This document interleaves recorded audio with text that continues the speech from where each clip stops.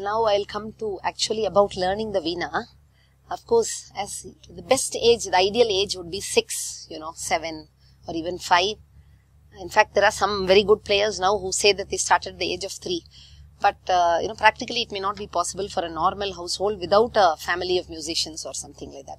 So, best age would be, on an average, would be 7, 8 or something like that. Because that's the age when less load is there on the school work also. As you grow older, so much work comes from the age of 14 to I think 26, 27, you are studying and really there is no time.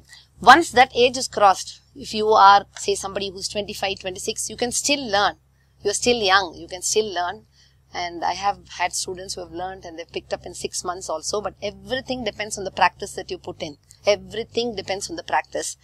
Ideally, it will be ideal if you can practice. See, if you are a working professional, you may not be able to give much time. So, at least give about 20 minutes to half an hour a day if you can.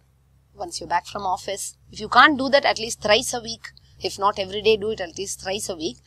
And if you go to a good teacher and learn practice whatever you've learned. Unless you practice, it's not possible to play. And ideally would be 2 times a week you can go to a teacher.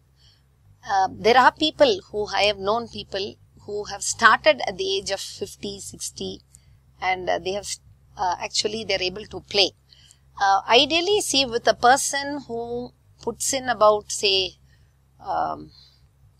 but if you are, say, somebody staying at home and if you are not in a career, then you can devote your full attention and you can play for about an hour. Initial stages, your fingers may start hurting, so you cannot play for more than, say, 45 minutes together. Then you will have to give it a gap and you can probably use ghee to heal the mark. And then gradually the pain also comes down. But of course, there is no gain without pain. So you have to go through it. And then I suppose it's true of all musical instruments.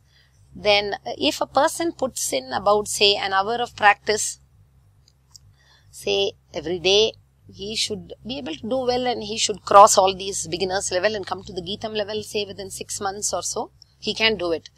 And one should not rush through, doing so much in the Veena. You have to give importance to the fundamentals. Fundamentals play a very important role. You should learn the techniques so that you can play any song. Once you learn the fundamentals, you can get the notation from the internet sites and you can play the song. By listening to the song, by combination of the audio and the notation, you can play the song yourself, provided you know the nuances of the raga.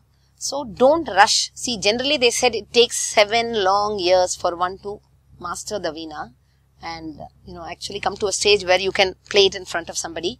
In those days, people were advised to play a song 100 times before they could actually play it in front of someone. So, the more practice you put in, the better.